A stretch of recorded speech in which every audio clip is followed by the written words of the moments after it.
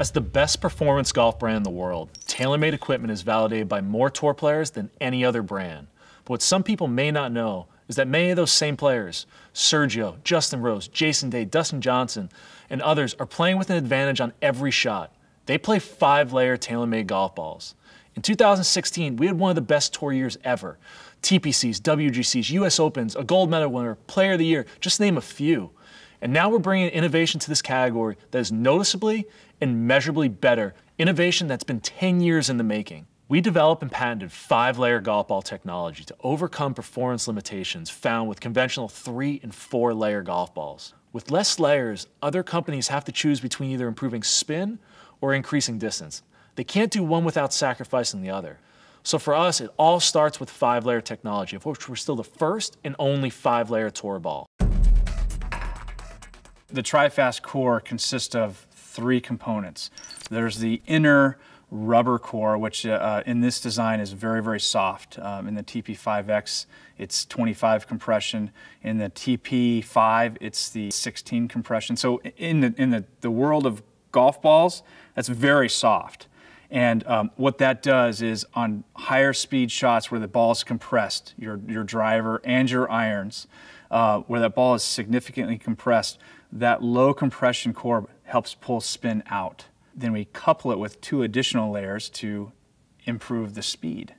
So without those 2 additional layers, the golf ball is going to be slow. So if we had a 25 compression core in a 3-piece golf ball, it's going to be very soft and mushy, and under high load or high compression with your driver and irons, it's going to be very, very slow. So what we're able to do with the 5-layer construction is utilize a very soft inner core and then wrap it with very, very soft and resilient materials that allow us to get low spin and high speeds.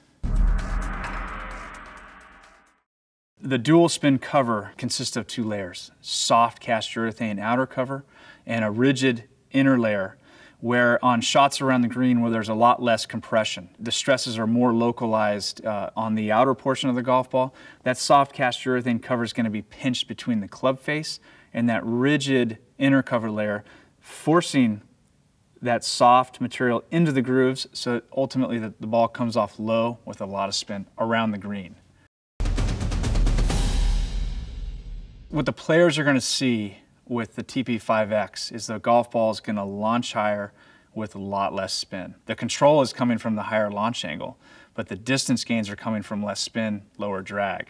But I think you're going to be a little skeptical, right? I mean, every company says it's going to be longer, right? But if you actually go out and try it, you're going to see those differences because they're real. The tour players are asking us about the golf ball. When am I going to get it? And that's something that honestly has never really happened. It's usually us going out and working with them and asking them to test with us to provide feedback. So it's kind of flipped around this year because the players are talking about it. When they experience a product that's different, game-changing, and potentially beneficial, they talk about it.